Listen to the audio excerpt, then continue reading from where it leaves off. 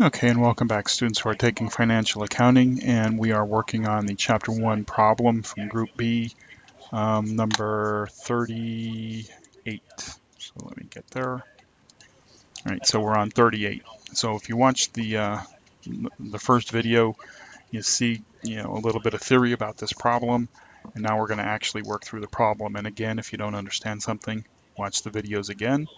And if you still don't understand something, feel free to contact an instructor. Okay. So the first thing we're going to do here is we're going to prepare the income statement. Now I'll work on a blank screen.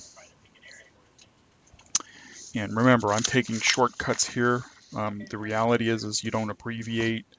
Make sure that the formatting is correct. Um, you know, things like that. And I've spoken about that in other videos. So I have McKnight Inc. here, and this is my income statement, and it is either for the period ending or in this case here for the year ending. Now that's December 31, 2014. Okay, notice in the solution they just wrote year ended. Okay, and then the date. Okay, that's fine as long as we can identify the accounting period, or what the period is. But most often you're going to use the words for the, okay, as part of the heading date. Okay, most often use for the and then whatever the period happens to be and ending. Um, it's not, one is not more right or more wrong. This one is just, causes a little bit less confusion. But what you don't want to do is you just don't want to put only the date. Okay, putting only the date is used for the balance sheet, right? Because it's as of, it's the balance in those ledger accounts as of that specific date. But remember, for the income statement and the statement of retained earnings, both are for the period of time, right? So the first thing is I'm going to put the heading, all right? And then the next thing I'm going to do is I'm going to write revenues, and I'm going to write expenses.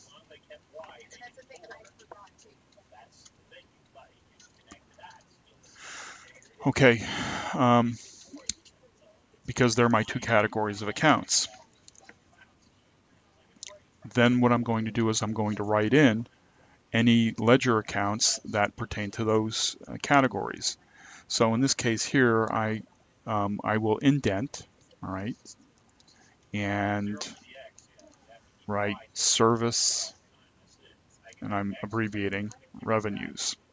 You should write it all out, okay? Now, as I look at my accounts here, I only have this one service revenue account, right? So I could have done this, two different ways.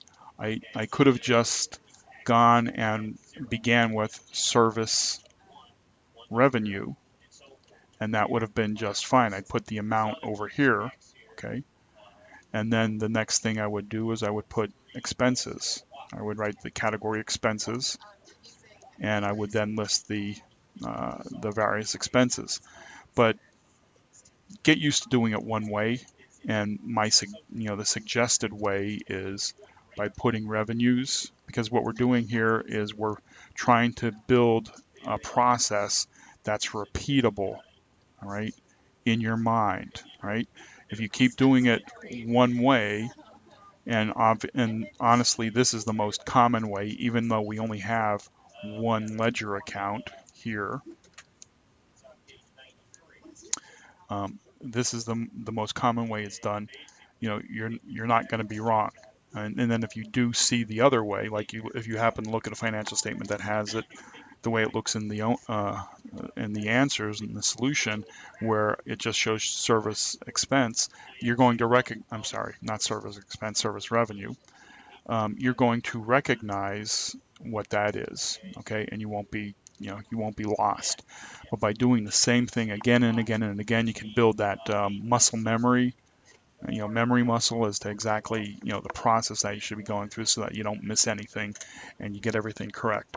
So for my expenses, I had a salary expense and I had an insurance expense. And again, I'm abbreviating, but you should be writing these out. And I have advertising expense. Now, if I was doing a homework problem, I would do what I'm doing. I would, take the shortcuts and not write everything out, okay? But that's knowing that if I was making a formal statement where I'm going to actually give it to somebody else, whether it's on a test or in the workplace, I would actually write everything out, okay? And then I'm indenting again and writing total expense,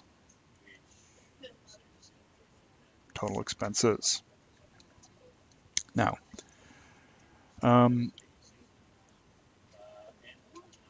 in this problem, we're actually going to run into the issues of multiple columns and doing calculations, right? Since we only have one general ledger account for service revenue, that's going to go over in the far right-hand column, and that's 88,000, okay?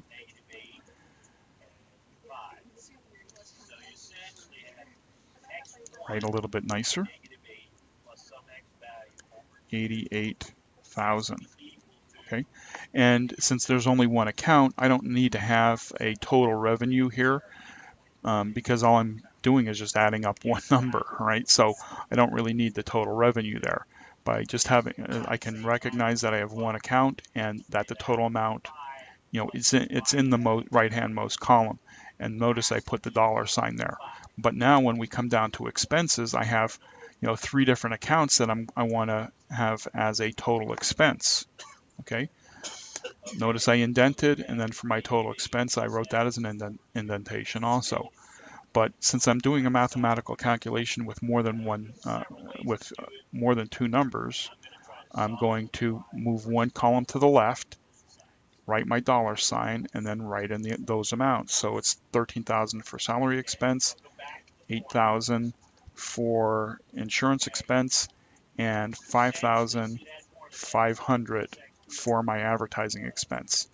And I'm going to draw an underline because why? It's a mathematical calculation, and I'm going to put the total of the calculation, the $26,500, in the right hand column. Okay, because why? This is the calculation, and I stick the answer over there, and then that kind of like makes sense because if what's on our income statement, we have revenues minus our expenses, right? Well, you can see this is my revenue amount and this is my expense amount. And when I'm looking in this column, that's what I'm looking at. When I'm looking at this column, what I'm looking at is my total expenses, right? So I'm adding those up and I'm sticking it there. So when I look in one column, I can look and say, okay, this is my total expenses. I know that's what this amount is. But when I'm looking at the overall picture of the financial statement, okay, I'm able to look down this right-hand column and say, okay, my revenues were 88, my total expenses were 26.5. And so then that gives me, a net income of, and since this is the end of a calculation, I put in dollar sign, 61,500. Okay, and I put my double underline showing that that's the end of the calculation. And there's my income statement. Okay.